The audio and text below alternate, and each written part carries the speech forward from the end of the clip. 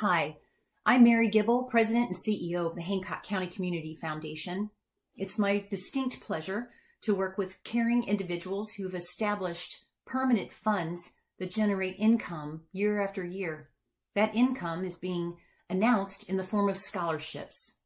Congratulations to the entire class of 2020 and to those who have been on the receiving end of the scholarships that we have the privilege of administering.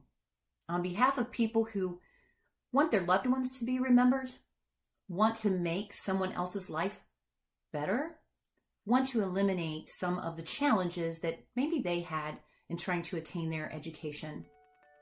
Join me in thanking them, thanking the individuals that made these scholarships possible. Here we go.